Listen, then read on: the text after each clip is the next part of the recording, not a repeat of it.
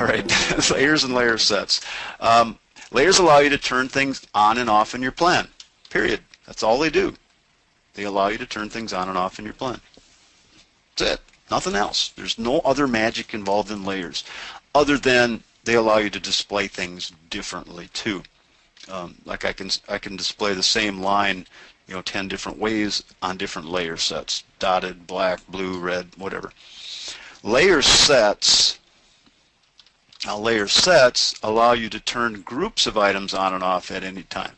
Okay, here layers allow you to put things on individual layers, and you can turn individual items on and off. But layer sets allow you to turn things on and off all the time, all at once. And that's your layer icon right there. Looks like a check mark. All right, if all the layers in your plan are on and it's not showing up in your plan, that means the item's not in your plan. Everything in your plan has to be on a layer. It has to be. The goal. Draw everything in one plan using layers. So you're going to have separate layers for, you're not going to have different plans to show electrical, mechanical, framing, plumbing, those sort of things. You're going to determine what views are needed. You're going to have a standard floor plan with dimension notes. You're going to have a framing plan. You're going to have an electrical plan. You're going to have a plat plan. You're going to have all these different things that you need to display for your plan. Everything's drawn in one plan.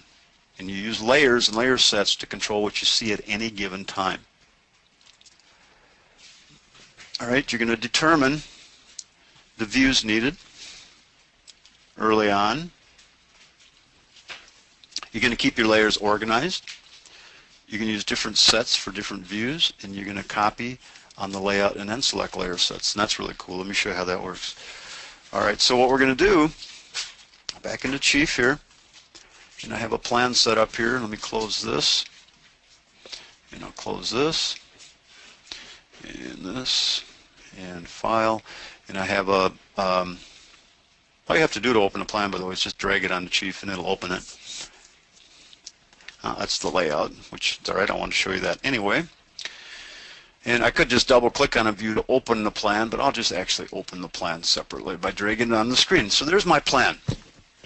And as you're working on a plan, the first thing you want to try to determine, well, okay, I have to have a floor plan, and I have to have my dimensions. I've got to have an electrical layout, plat plan. I'm going to show my framing in the plan.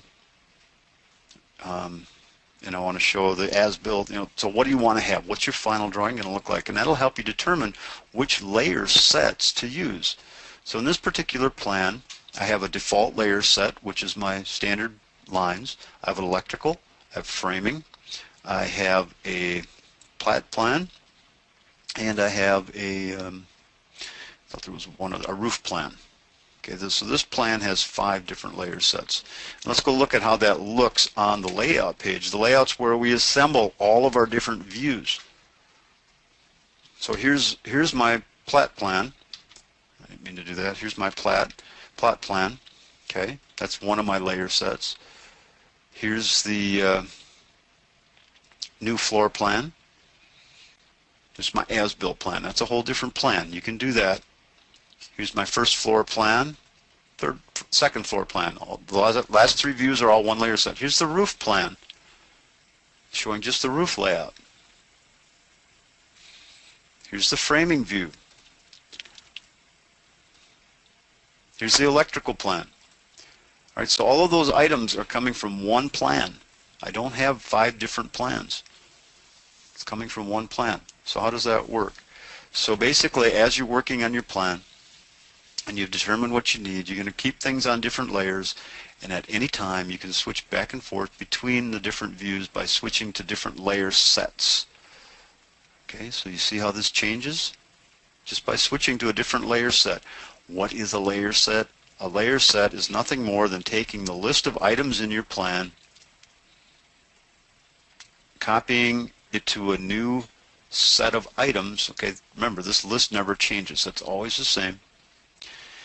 But what does change is what's turned on and off, and what does it look like. So all of these items can be different on every layer set. The names of the items are the same. The items over here are different. All right, so that's how you can do that.